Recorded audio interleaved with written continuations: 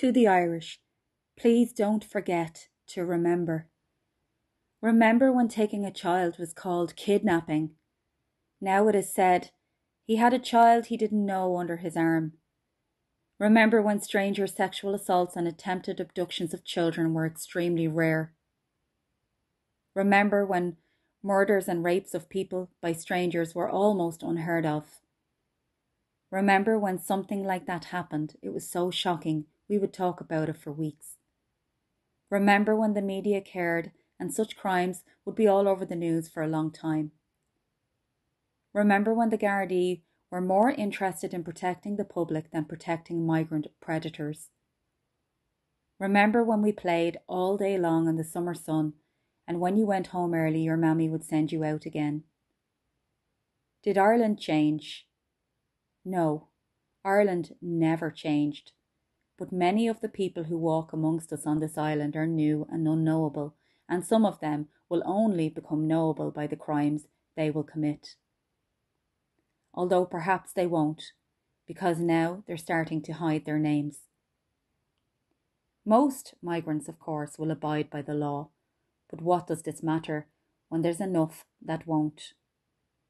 Remember, Ireland was always perfect, but the people who lived on her have not been. In the past, horrible things were done to children, perpetrated by people they knew and trusted. Some of those crimes are being spoken about now, and rightly so.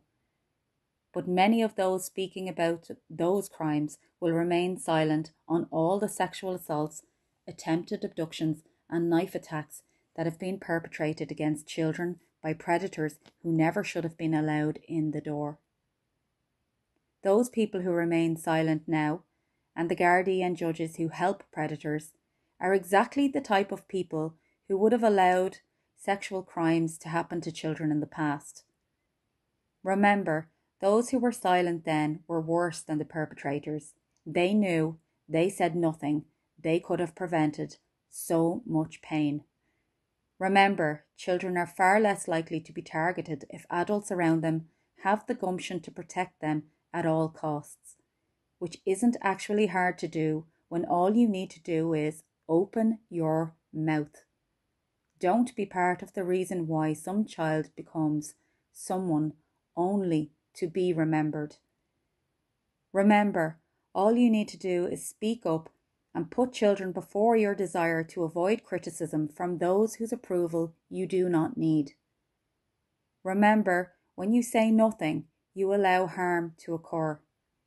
Remember, when you act in defence of children, mothers and fathers can hold their children a little less tightly, and their children can have a little more of their rightful freedom. Remember, when you speak up, you defend not only Irish children, but all children. And lastly, remember, there is nothing more important in life than this.